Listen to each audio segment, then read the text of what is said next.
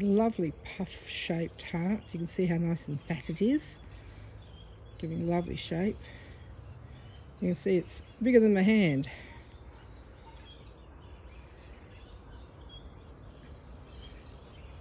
So rose quartz grows as a mass.